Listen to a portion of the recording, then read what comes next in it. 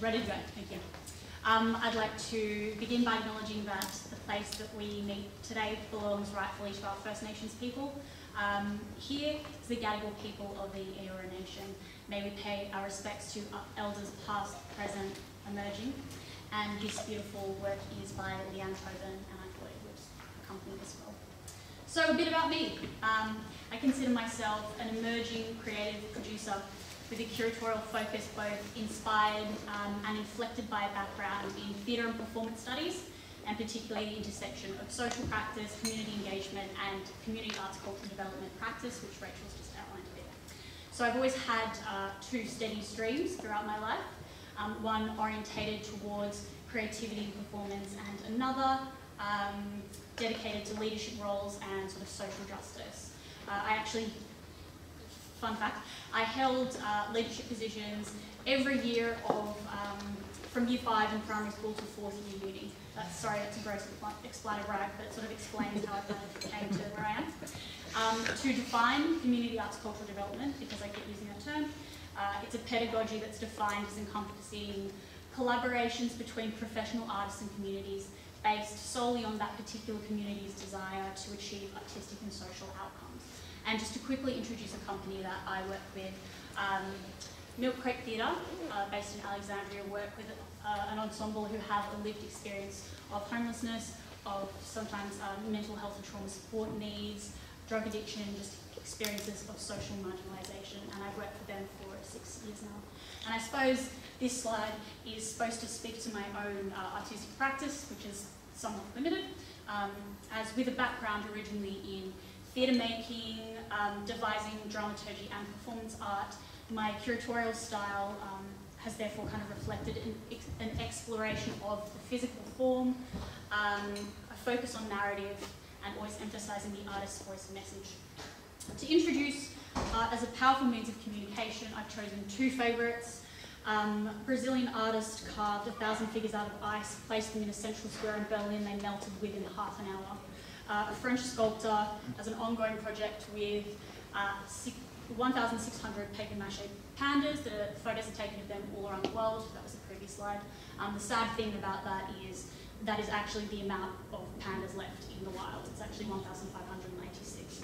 So what I want to say is, although participatory art is often seen as idealistic with limited potential for affecting social change, my experience lately is that the physical and applied nature of contemporary arts projects in communities that do address health and systemic issues of well-being invite our participation in an urgent and personalised way.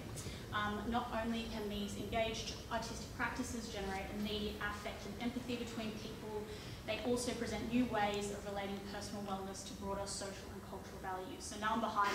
That previous slide was a bit of an about Antidote, which is the organisation that I founded and am artistic director of. These two prints were from our first show called Antidote. I'm going to skip through that. From a group show called Moving Nations, this work by Justine Yusuf was called Another's Word, which served to develop her inquiry into the identity politics of communities within the diaspora. In the gallery, she created rosewater using the same recipe as her grandmother, but instead of using the traditional Damascus rose, she used a David Austin rose. Our next group show, Engender, brought together 7 artists whose work engages with gender and sexuality through the lenses of feminist, queer, trans, and anti-racial subjectivities. It included Tony Abbott, Angelica Nasidi, Liam Benson, and Echo Morgan, who was featured in the last slide. So this is around the time when the Opera House announced their new festival called Antidote. And I will note here how important this period was as a learning lesson in being pragmatic, developing relationships, and taking opportunities as they come. Because my Antidote organisation had already got to the name, I was brought into the throw of the talks and ideas team to work out our potential place. And since then, we've become sort of a visual arts consultant of sorts for the festival. Last year, we showed Dr. Christian Thompson's 2017 series Lake Dolly, which was the previous slide. This year, Kavita Vitanagiankun with the beautiful, colourful works you just saw. As part of an extended exhibition series earlier this year that I co-curated with James Nguyen, who also has beautiful work over there. We held a group show called The Trace, and also commissioned artist Jason Fu to create a video installation work that was inspired by ideas of traces being passed down through time. So he created this really beautiful work at Alaska Projects called The Fruit Was Sweeter Then, The Fish Were More Plentiful, which really encapsulated familial ties and the experience of diaspora that can penetrate intergenerationally. And I was really inspired by this process of collaboration.